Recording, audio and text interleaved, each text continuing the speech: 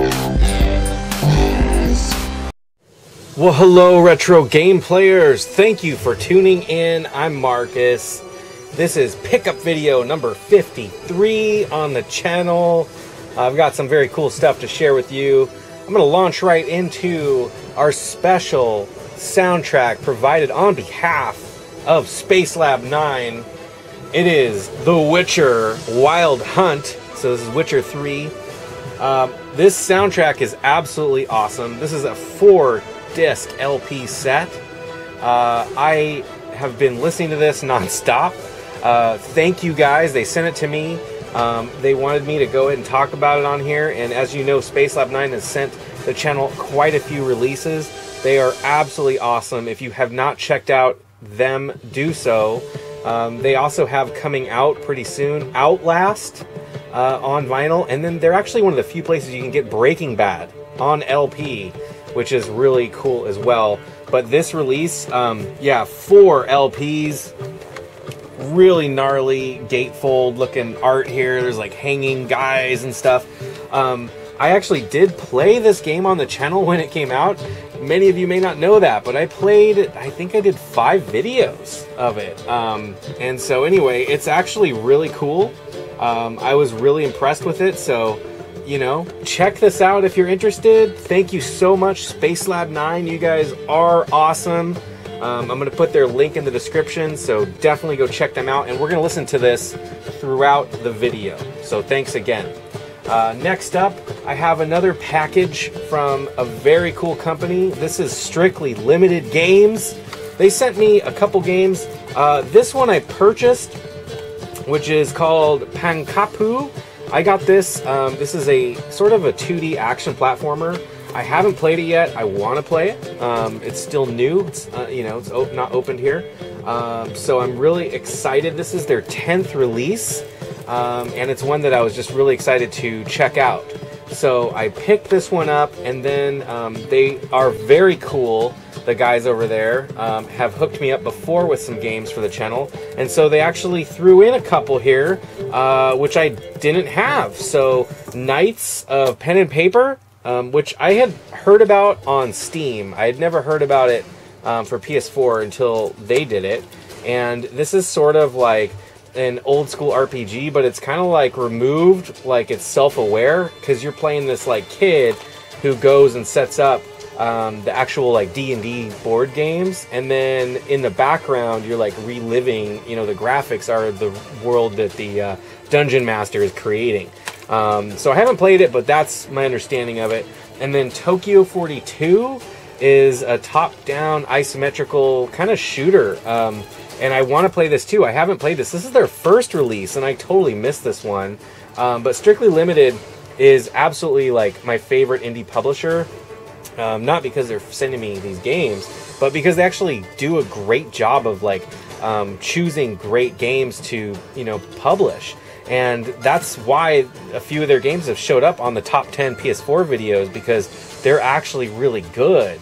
Like Griffin Knight, I cannot believe how expensive that game got, but you know, that's what's worth, I guess, checking these guys out, is when they release these games, to be like paying attention, because they're not expensive when they first come out. They're like 30 bucks or whatever.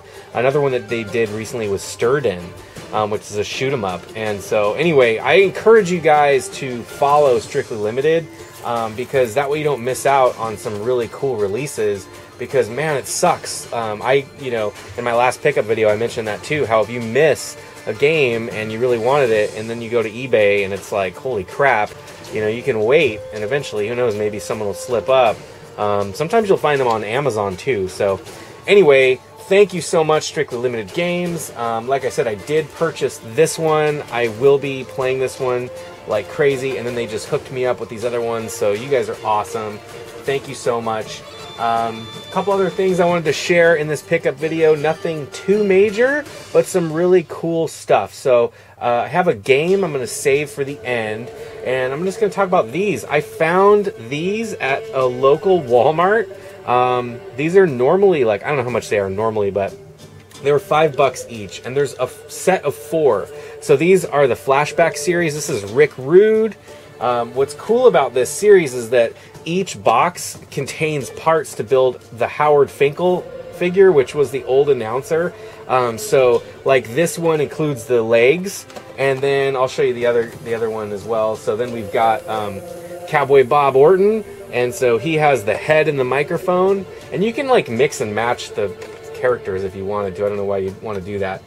This is my favorite one, the $1 Million Man. He's got like a turquoise suit on. I used to love Ted DiBiase just because he was so cool and kind of a good evil guy. And then Sergeant Slaughter. I honestly was really surprised to find these. These were in the clearance aisle at Walmart, all 4 of them. They only have 4, and like I said, they all assemble to make this Howard Finkel guy, which is really cool. I have not been collecting any of the new wrestling figures. It's just not something I'm into. Plus, they're usually like $10 or $15 each, sometimes more, I think, for some of the better ones. But when I was a kid, I actually had the weird chunky guys. I don't know if you know what I'm talking about, the WWF ones with the ring, and there was like Jake the Snake Roberts, Ultimate Warrior. And anyway, I really liked those. They were like really fun to play with. They were pretty, you know, well made, but man, I don't know, I think I even remember like having Earthquake and stuff. And anyway, I was really into old school wrestling all the way up to like the mid 90s, and I sort of started to check out, and I just don't follow it anymore. But if I see things like this, and I mean, I get pumped up, so that's why I picked them up. So $5 each. I thought that was really cool. The other thing that I recently picked up, which I was really excited for, was this release on Sega's website, their official merchandise store, and it's a Sonic the Hedgehog Toaster. Okay, really, actually pretty high quality. I was impressed. I opened this up. It's got, you know, some Sonic art and stuff all over it, but what happens is you put the bread in there and it actually burns, which is kind of maybe something that's not really desirable, but it burns Sonic's head into the piece of toast. Super crazy. I don't think there was very many of these made. I don't really know. I'm not sure if they're still available or not. It wasn't very much money. It might have been $30. I don't know. Something like that. I don't think I'm going to use it, but I'll get some shots of it for you guys. I don't think I'm going to actually cook any toast in this. I have a toaster oven. I prefer toaster ovens for my toasting needs. But I love how obscure this is, and it's just one of those items that, you know, like 50 years from now, when I'm on my deathbed, I'll be like, oh yeah, Sonic the Hedgehog Toaster. I remember that. I've never used it, but now I will. You know, and then I'll make a bunch of English muffins or something. Okay, the final item is one that I picked up. I want to get the website correct. It was from the clockworkrobot.com. Just clockworkrobot.com. I'll put the link in the description. I also will put, I didn't say this, but I'll put Strictly Limited Games link in the description. I'm going to put Spacelab 9's link in the description too. But this is the Stramash Zone. I'm not sure if I'm pronouncing that correct. But this is a Vectrex game. It's another one I had in a few pickup videos ago, that really cool one. This is another one, and I'm going to show a little gameplay right now.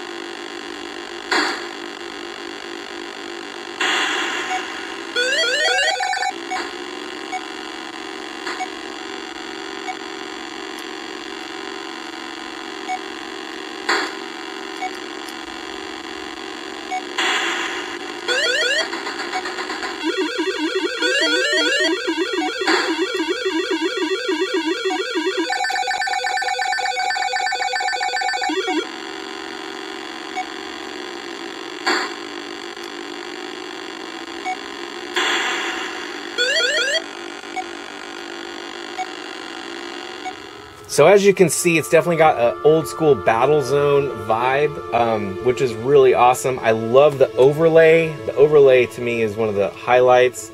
Really pretty cool gameplay.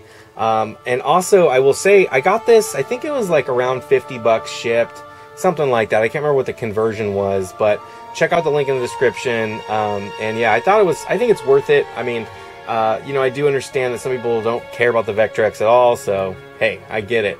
But for me, I don't mind spending a little bit of money, especially when it's like a super indie game developer making stuff like this. I just think it's really cool. So there you go, you guys. That concludes this pickup video. So there you go. Until next time, you guys know what to do, right? You're gonna keep that shit retro by making toast with the Sonic the Hedgehog Sega Toaster. Later on.